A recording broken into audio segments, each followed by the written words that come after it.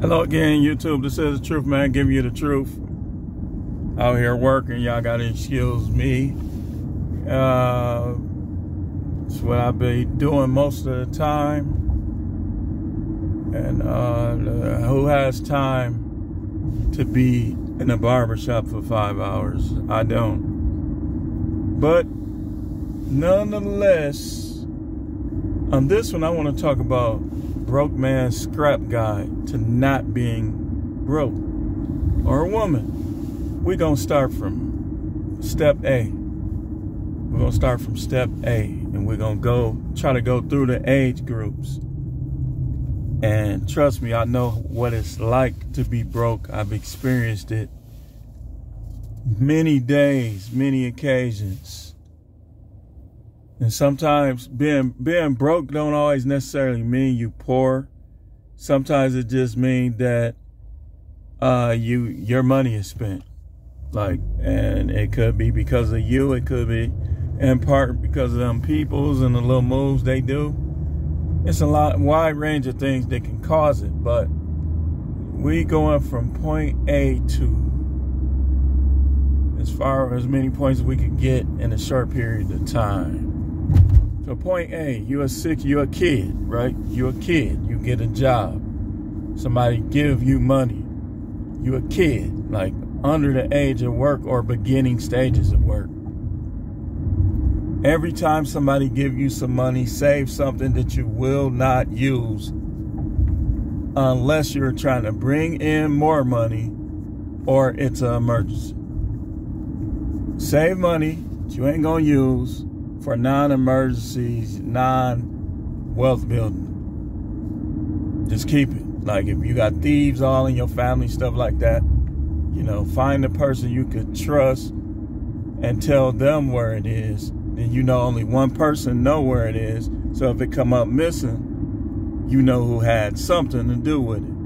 Or if something happened to you, they'll be able to get it.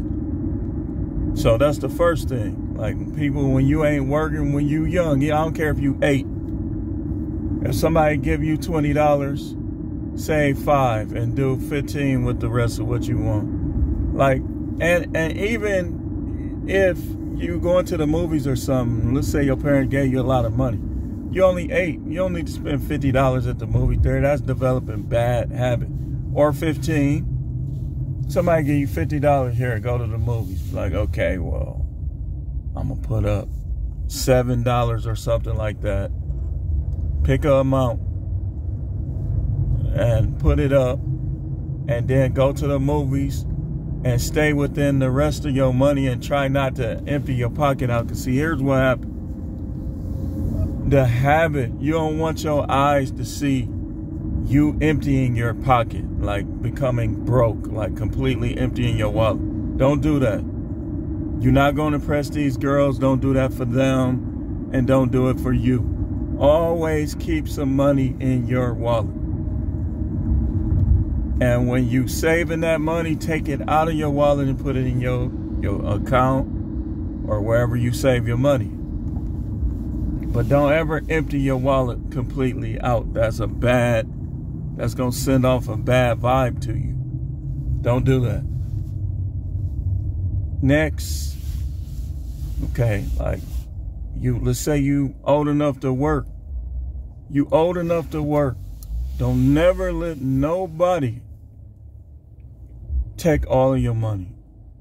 Like you 16, 17, it's okay to help your mother and father if they made bad choices and they need a little help. You really should. You should be like, here. If you know they struggling, you should be like, here. Because I've seen it happen. When you help people freely and voluntarily with the right intentions, that money comes back fast. You talking about harvest. Harvest don't always come from these crooked preachers. Sometimes harvest come when you help a non-crooked person or you help somebody in need. So don't give all of your money up. Save it. I would say like for $10 out of every 100 that you make.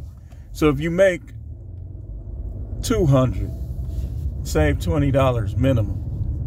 And just think, if you making $200 a week, $10 10 weeks straight you save $20, now you got $200. You got $200. And if you want to, next thing, if you want to buy something, budget amount out of every time you get paid to put aside. Do not pay cash for that thing right away. So if you want some Jordans, it's okay to want Jordans, $200. Just be like, okay, I'm going to put up $20 10 times. And 2 months from now, you got $200. You might not even want the Jordan no more. You might want another pair of shoes for $200 or less. That's how you gotta start doing these things, because I'm telling you, when you start doing broke stuff, and even if you was like a lot of former drug dealers will tell you, they go through their period of struggle because they have to learn how to manage short money, smaller money. So you want to set aside for the things that you want that are costly. Now, if it's something that's cheap, like $10, $15, $40, just go ahead and buy it. Buy yourself something you want. That'll make you feel better about your work, being able to buy stuff. But you want to be able to save stuff. You want your eyes to see your money growing.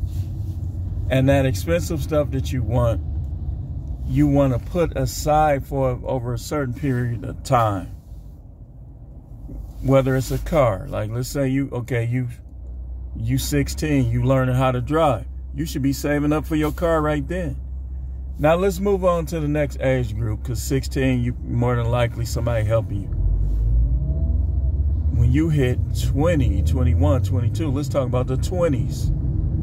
You want to start investing. Don't be one of them people who think not to invest. You want to start investing on something. You got Cash App, you can be buying shares. Buy shares. You get to $1,000, you can either leave it on there or take it off and put it somewhere else and start over. By doing so, you programming yourself to learn how to accumulate money instead of just spending it. Don't be the dude who buy earrings and all this stuff just so you can get some. Listen, you could do that yourself. I'm not trying to be nasty, I'm just saying. Or there's somebody out there where you don't need all of the trickings to get her. So don't be spending all your money trying to look fresh. You want to be fresh, get fresh over time. Like, wait, hold on. Phone went dark. You want to be fresh, get fresh over time. Don't, you made $400, you done spent $250 on clothes. Don't do that. Don't do that. In fact, remember the 10% rule. And that's the richest man in Babylon. Always save at least 10% untouchable other than emergencies or guaranteed or good prospects of accumulating wealth. So if you make $400, every time you get that $400, you should be taking $40 out to save. Get you some rubber bands, paper clips, just keep looking at it grow. That's going to make you want to keep doing it. And don't try to buy nobody. What women don't like you, so what? Forget them. They probably stink, probably got STD. They probably got other boyfriends, probably loose. Ain't nothing perfect about them that should make you want to just buy them and spend all your money on them. Don't do it. Remember Eve. Nobody will ever be more righteous and more virtuous than Eve was, and look what she did. So don't be spending all your money on these chicks. And if you get married, go the cheapest route possible. In case it don't work, don't be buying no $8,000 ring. Okay, if you want to buy an $8,000 ring, the rule of thumb, what's the rule of thumb? 10%. So if you got $80,000 cash and you want to buy an $80,000 or $8,000 ring, go ahead. But if you only got $8,000, why in the heck would you do some stupid stuff like that? And stop catering to these women. The most important thing y'all need to focus on, if that's who you want to be with, is building your wealth and getting a house. You know? These are the things you want to focus on. You don't want to focus on just trying to impress her. Because first of all, if you want to go by tradition, Her father's supposed to pay for the wedding. But anyway, who keeping score? Next, like I said, you want to save. You want to invest something. You want to, I would say, get some stocks with dividends on them. And when your dividend is high enough, make it where you will receive the check. Get you some Bitcoin. You can get right to Coinstar and buy Bitcoin. Like, you'll get the receipts. You can just keep getting the receipts. Then you go to CoinMe or whatever, and you set up an account and you can put it in your wallet. I mean, there's so many things you could do. In terms of car, I would say if you want a brand new car, you need to save up a large down payment. It's perfectly fine. Where you're not paying all your money towards this car. Give yourself a lower car note or save up cash. Be like, okay, I'm going to wait till I got $30,000 to put towards a car, even if it take you 5 years. And then go buy the car you want. So it's going to depreciate. Do you want the car or not? If you really want something, then you worry about that depreciation stuff later. But if you want a brand new car, don't worry about depreciation. That's going to happen. You can't stop it. So these are things you want to do. Like if you say, well, I can't save money. This what I'm finna say, it go for all age groups. Determine a set amount that you want to save or you can save every day, even if it's just $1. So you get paid weekly, you say, I can't save. You should be able to save no less than $7 a week. I mean, it's not a lot, but that should be the beginning, like $7 a week or more. That's $1 per day. That's $365 per year. 10 years, you got $3,600. You know, emergency come, you got the money to handle a lot of emergencies. So again, the most important things is to keep people in line. Don't let them spend all your money. Save your money is the most important thing. Invest something and be patient with your purchases. That's how that's how you can help yourself, in terms of being broke.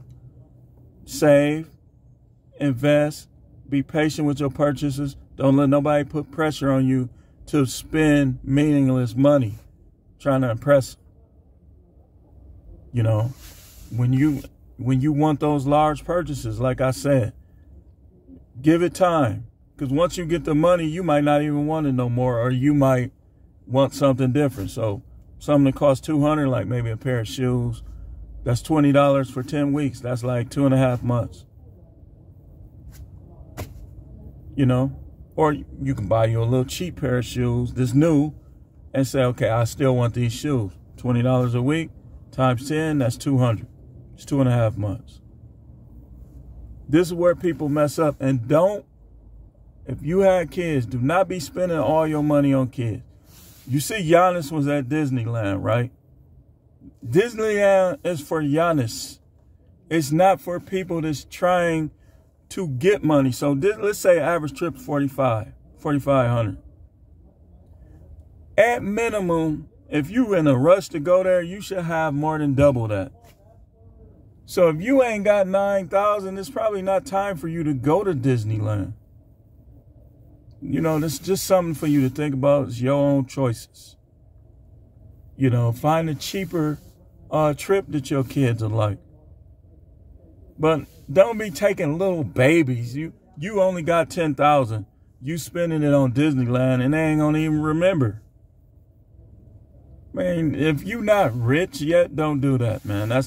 The reason why I bring up this stuff is because this the type of stuff and the attitudes and the mindsets just gonna keep you poor. Those are the bad habits that's gonna keep you poor. Impatient spending. Not saving is the most important. And when you save, you gotta be cutthroat. You gotta be like, man, it better be hell over high water for me to spend this. You don't save $300 and then spend it on a cable bill. Let that joke get cut off. You can't pay it and all you got is $300 in your savings. Why would you take your savings for leisure?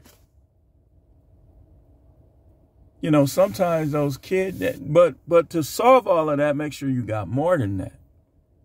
Make sure you saving more than that, then there won't be an issue. But if it becomes an issue, you should not be using your savings on your bills. Because think about it like this. Something happened to you, them bills still going to come. If something happened to you, that car note is going to come. You should always have enough money where if you overextend yourself with cars and stuff, you can go buy a cheap car and you still got one. So if you say, okay, I'm going to put $3,000 towards cars. I'm going to put $30 up per week. That's what? 10 weeks is 300. That's like 1,500 or something like that. So if you make it a little more, let's say you say I'm going to put up my car fund, I'm going to put up $60 a week. Then when stuff happens, you got the money. But we don't put up. That's why we always in trouble. Oh, can I borrow money? I know, man. I know what I'm talking about. I spent just ridiculously for years, man. I know what I'm talking about, man. If you can listen to anybody, you can listen to me. All the ridiculous spending. I've been working since I'm 16. I really should be a millionaire by now. But bad spending. As a matter of fact, let's go here and close. Grant Navarre mentioned in his video, he coined it, the $27.40 rule. That's $10,000 a year. So basically, on average, if you save $197 a week, you'll be saving over $10,000 a year. And let's say you did that for 10 years. You got $100,000. That's your living arrangement. That's your house rent. That's you can do a lot with $100,000. You can get a nice apartment and you got the cushion to pay it while you making more money putting it back on your cushion. This is some of the things that'll keep you from being broke. And like I say, saving, no matter what. If you making money or somebody giving you money, even your taxes, you get a settlement of some kind, you should not be spending the whole thing. You win the lottery, put something up every time. I'm telling you, it'll eliminate that being broke. Anybody that's been working for years and they broke, I already know. You ain't been saving nothing. Because remember, $27.40. Let's add it up right quick. Let's $27.40. $27.40 times 7. It's actually $191. $191 per week. Some of y'all make $1,000 per week. You can't save $191. A lot of this stuff come down on you. And then, as far as divorce, your wife is been you know what, and been that way for a while. You should have the money to where if you know she the type gonna hit you for alimony, all this, all that. You should have the money because you should be saving the whole time against everything, including marriage going right. You should be saving like your marriage gonna fail from day one. And if she the type, oh, we need it, you need to get her in check. Or if you that type and she trying to tell you, you need to listen to her. Because there's been a couple times where I should have listened to my wife. I should have.